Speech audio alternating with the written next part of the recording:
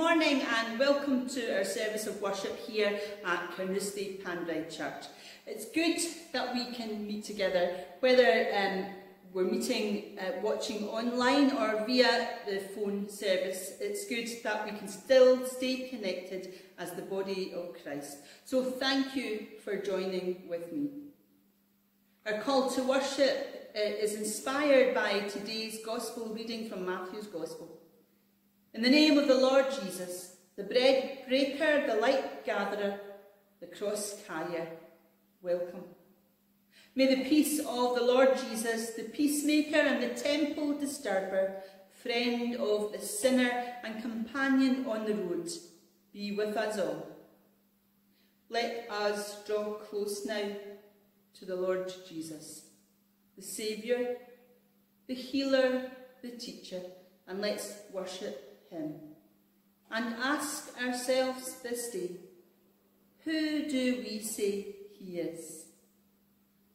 We begin our worship as usual by singing praise to God, and when we eventually move back into our buildings, and we'll hear more about that later in the service, when we reopen the church buildings for worship, we might still not be able to sing our hymns, and that's because of the greater risk of aerosol particles being spread. And so I encourage you and I invite you to sing along with gusto to the hymns. I've put the lyrics on the screen alongside the music, and I know that some of you do sing along. And you don't need to worry if you're not in tune or if you can't sing very well. You can sing as loud as you want. Let's worship God by singing together for the beauty of the earth.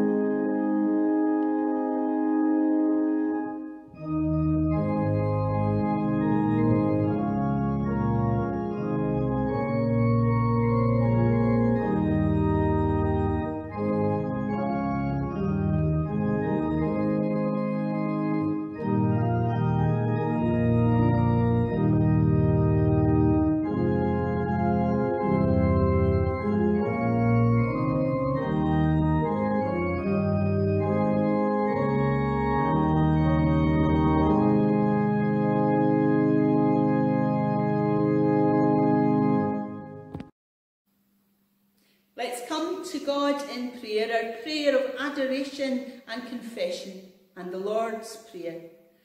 Let us pray. Loving God, we come to worship you, Creator, Redeemer, Sustainer. You are the one in whom we live and move and have our being. We thank you that we can open our hearts to you, that we can pour out our innermost souls and share our deepest thoughts in the knowledge that you are there and always ready to listen and understand.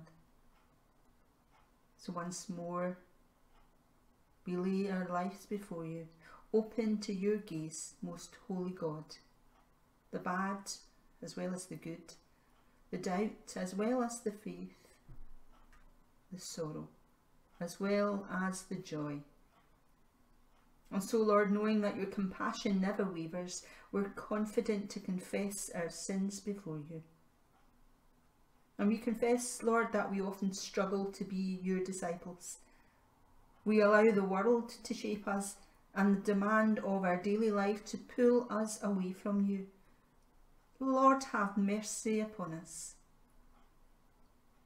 Forgive us that despite your great love for us, we fail to love each other as you have commanded. We often keep our hearts closed and locked up, imprisoned by unforgiveness, pride and selfishness. Forgive us, we pray, and create in us clean hearts, that we might glorify you in our living and reveal you in our loving. Refresh our weary spirits, that we might boldly proclaim Jesus as Lord and Saviour and witness his love and saving power to a tired and hopeless world. And hear us now, O God, as we pray the prayer Jesus first taught his disciples. Our Father, who art in heaven, hallowed be thy name. Thy kingdom come. Thy will be done on earth as it is in heaven. Give us this day our daily bread, and forgive us our debts as we forgive our debtors. And lead us not into temptation, but deliver us from evil.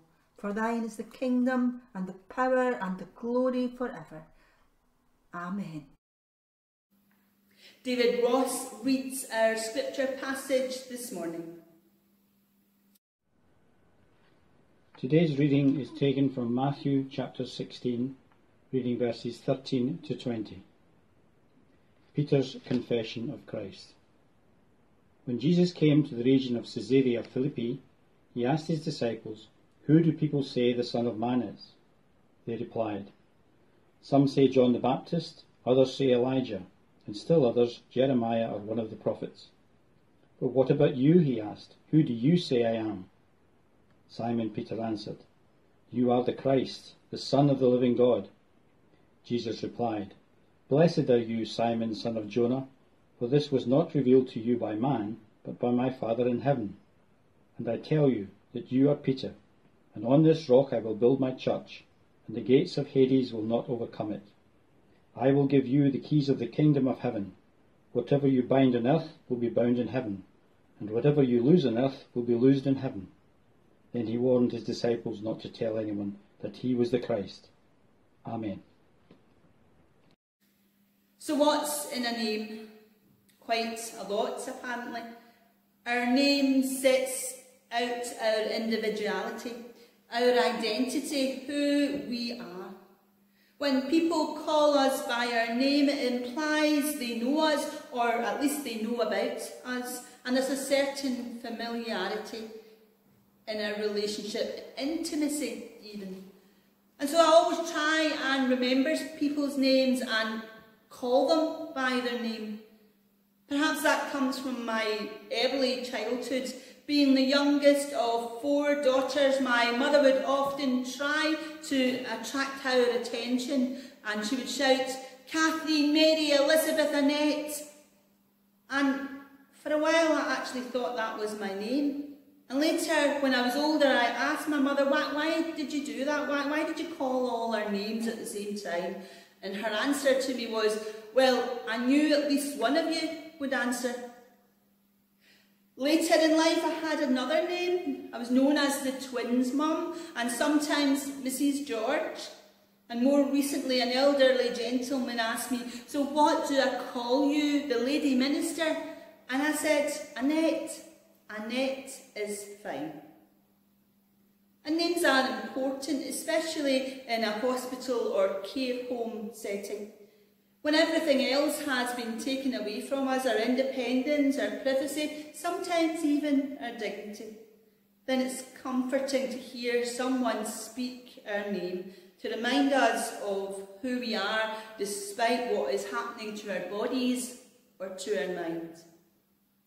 Sometimes when everything else has been taken from us, all we have left is our name to remind us of who we really are. In our reading this week, Jesus is making his way through the villages of Caesarea Philippi, 25 miles or so north of Galilee. Again, like last week, it's a place where the Jewish crowds will not follow Jesus, and so Jesus has peace to rest and to teach his disciples. Caesarea Philippi was a place where there was a great temple built by Herod the Great in honour of Caesar, and there was also many other temples relating to other gods and other religions.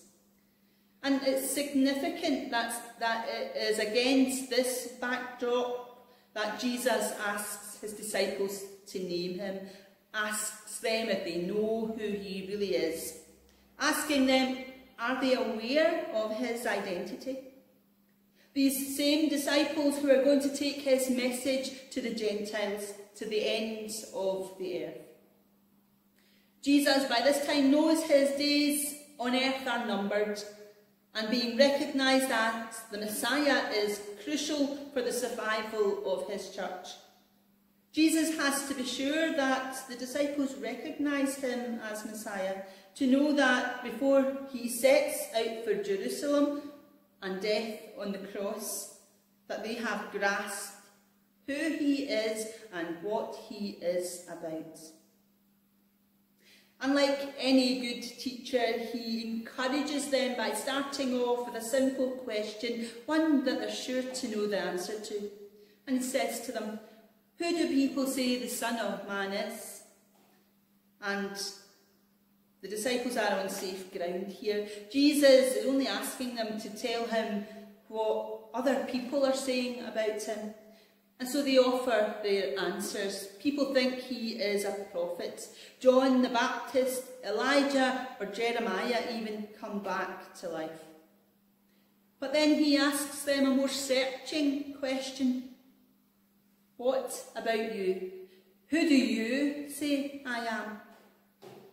They might well have answered, well, we know who you are. You are Jesus, the carpenter's son from Galilee.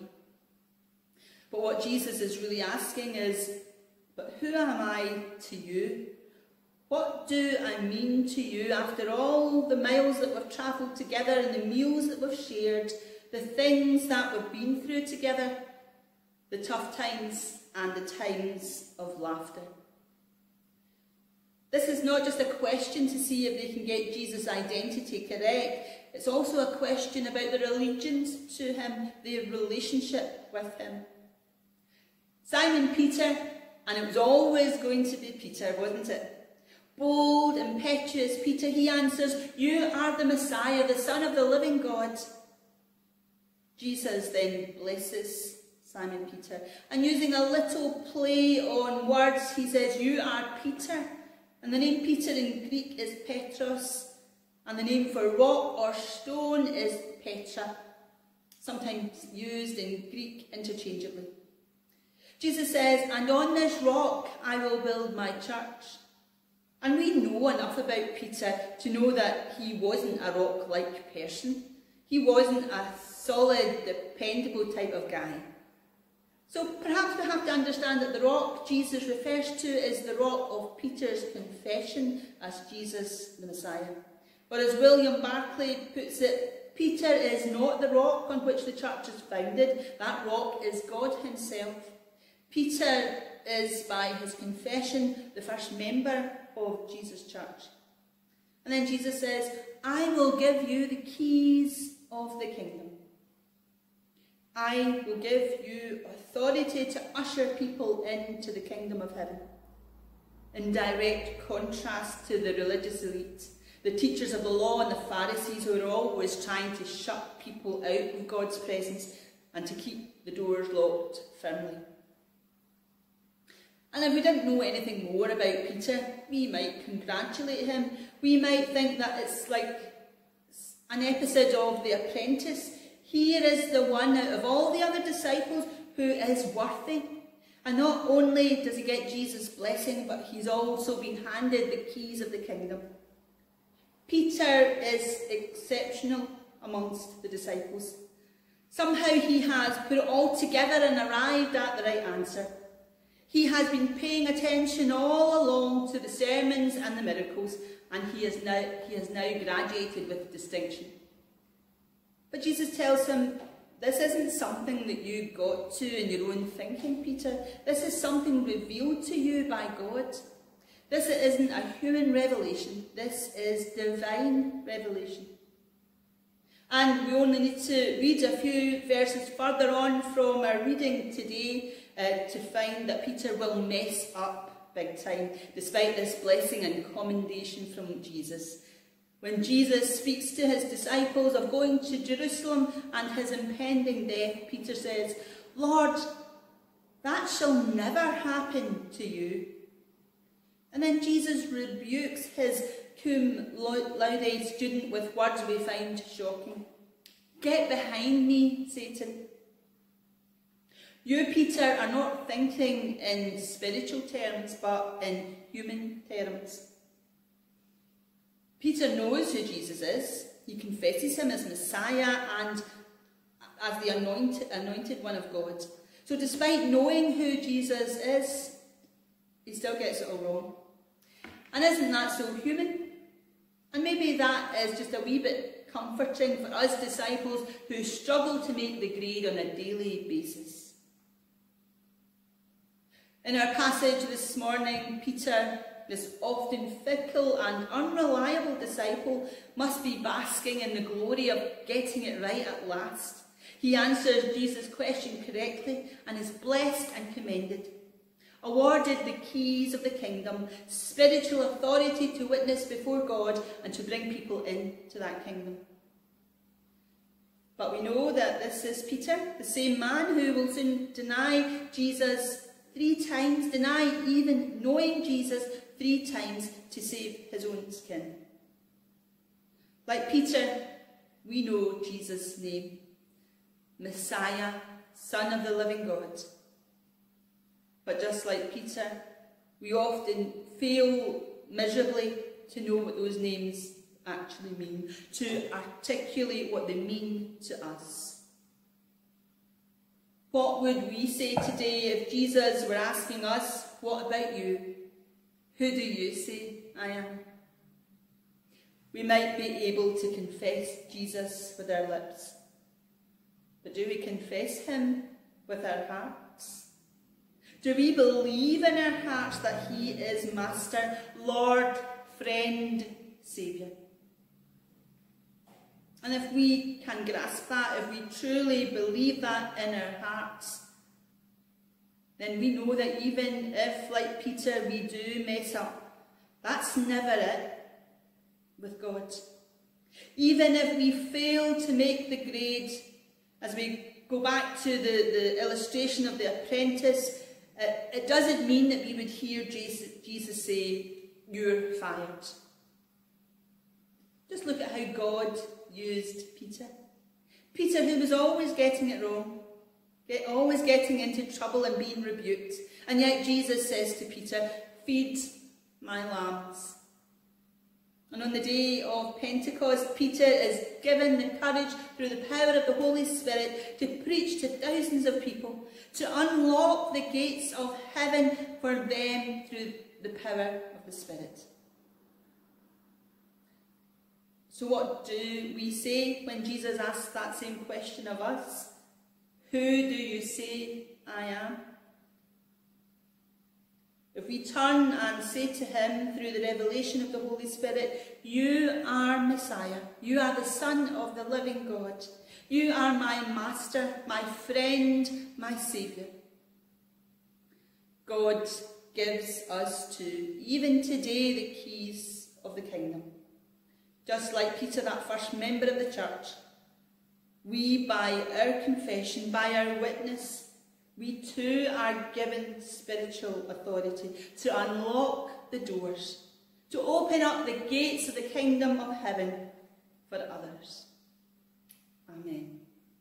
And again, and though the tune may be familiar to you, the words are new. This is a hymn by Reverend Tom Gordon, and he wrote the words just recently as he reflected on this passage that we read today. And Tom says this: "Am I good enough to be a disciple? Or will I ever be acceptable to God? How little we can know or understand of God's grace, and how massive that grace must be to accept and use the likes of me." The hymn is called "You Call My Name," and I hope you will enjoy singing along or just allowing the words to settle in your heart.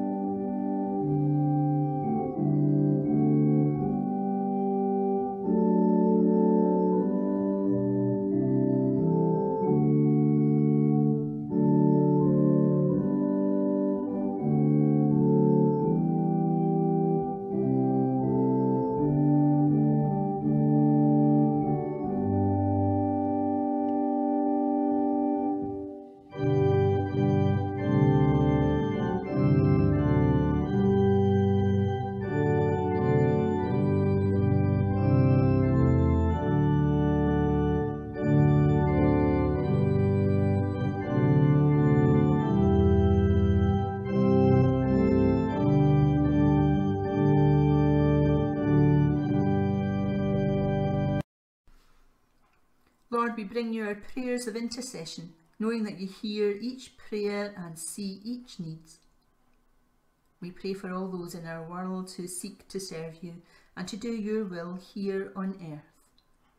We remember those who work for peace, who campaign for justice, who strive to relieve poverty, and who fight for the hungry, that they might know your blessing and your protection.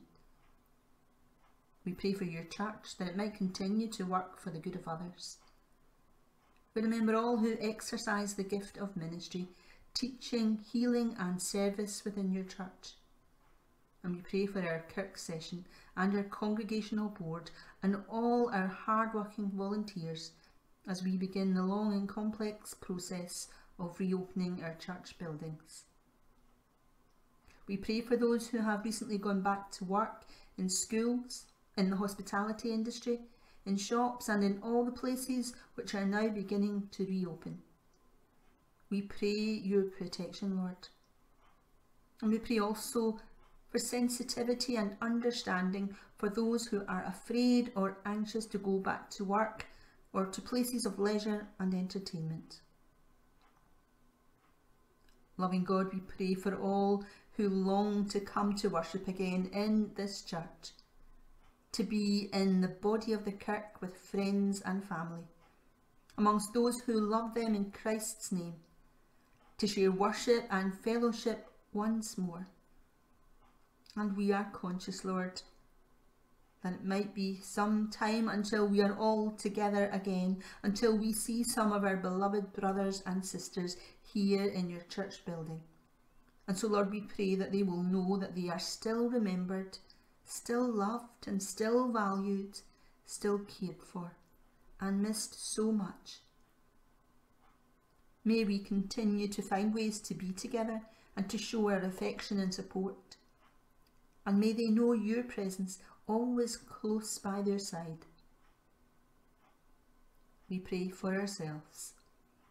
Transform us by your love into the disciples you would have us be. And may we always witness to you in our lives and confess you with our lips and work always for your praise and glory.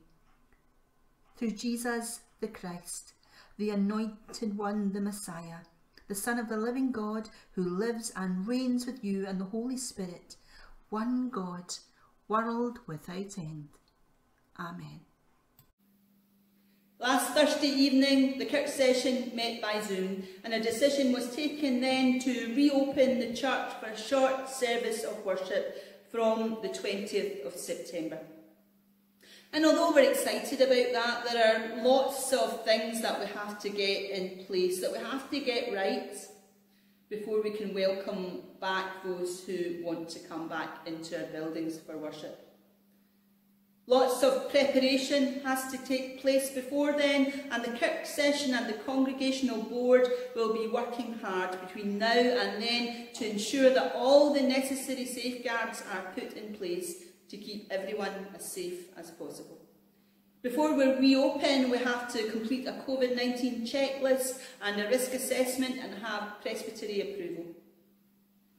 In the August update, which you will receive shortly over the next few days, you'll find in the update information on what coming to church for the foreseeable future might look like. You will be required to wear a face mask and keep 2 metre distance inside and outside the building. You will be required to sanitise your hands on entering the building and as you leave. You will have to observe the one-way system inside the building, and you will be shown to a seat. The windows and the doors will be left open for ventilation, so do bundle up. And we will ask for your name and your phone number as part of Test and Protect. And at the moment, as I said, we will not be able to sing. And after all of that, if you still want to come, you will be welcome. But because of numbers, we have to significantly reduce who comes into the building because we've got to keep to the 2 metre distancing. So you will have to register in advance to attend a service. And I'll tell you more about that as we get nearer the time. We'll also ask that if you are in a high-risk group or you're living with someone who has just come out of shielding, that you seriously consider whether you should come to church. Our main service of worship until the day that we can welcome back all who want to come to worship will remain online. We will continue at the very least to have a Sunday service, a Sunday morning service of worship on YouTube, Facebook and our website. As I've said, to be able to reopen the church, we want to do that as safely as we possibly can, and we're required to observe a high standard of hygiene and cleanliness within the building, and to clean the church thoroughly during the service and between services. We're very blessed in this church that we have a wonderful, committed team of cleaners who over the years have helped keep this church spick and span and saved a small fortune in cleaning. And I think they go by the name of the Divine Dusters. What a wonderful name for our teams of cleaners. But we're sensitive also that people within those teams might not want to be in the church just yet. And so we're looking for more volunteers to join the rota. So if that's something that you think you could help with, please contact, in the first instance, Pat Taylor on 01241853919, and Pat will be able to give you more information. I already have the names of a few people who have already kindly offered their assistance, and I'll be in touch with you shortly. We're still collecting for the food bank, and if you have any items for the food bank, please do leave them at Mary Bushnell's store, or indeed the man's store, if you can do that safely. Next week in our service we will celebrate the sacrament of Holy Communion, so please do have some bread and wine or juice as we gather together. Until we meet again, in life, in death, in life beyond death, Jesus Christ is Lord. Over powers and authorities, over all who govern the life of the world, Jesus Christ is Lord. Of the poor, of the broken, of the sinned against and the sinner, Jesus Christ is Lord. Above the church and beyond our best thoughts of him and the quietest corners of our heart, Jesus Christ is Lord.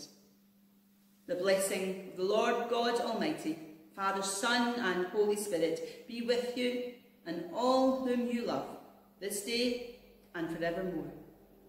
Amen.